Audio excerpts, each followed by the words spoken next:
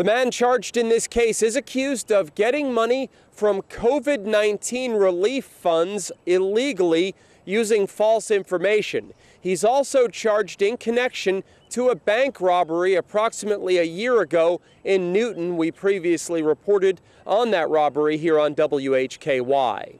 A federal grand jury sitting in Charlotte returned a criminal indictment against 35-year-old Spencer Denard Rickerson of Claremont, charging him with wire fraud and bank robbery. According to allegations in the indictment, between June 30th of 2020 and March 20th of 2021, Rickerson used false information to apply for a Paycheck Protection Program, or PPP loan, and multiple economic injury disaster loans, or EIDL, guaranteed by the Small Business Administration under the Coronavirus Aid, Relief, and Economic Security, or CARES Act.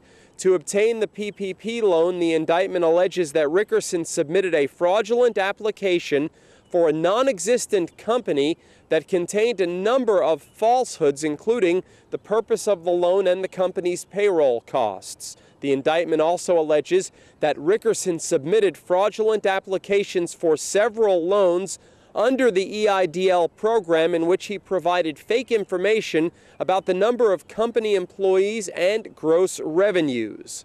As a result of the fraudulent PPP and EIDL loan applications, Rickerson allegedly received more than $74,000 that was intended for businesses that were affected negatively by the coronavirus pandemic. In addition to the fraudulent loan scheme, according to allegations in the indictment, on March 18th of last year, Rickerson committed an armed robbery of a BB&T bank at 12 North Main Avenue in Newton. These are photos from that bank robbery. This is surveillance footage from that date.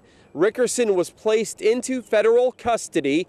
The wire fraud charge carries a maximum prison sentence of 20 years, along with a $250,000 fine.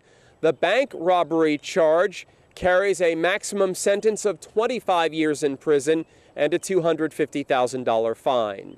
Reporting from Catawba County for WHKY-TV News, I'm Rob Eastwood.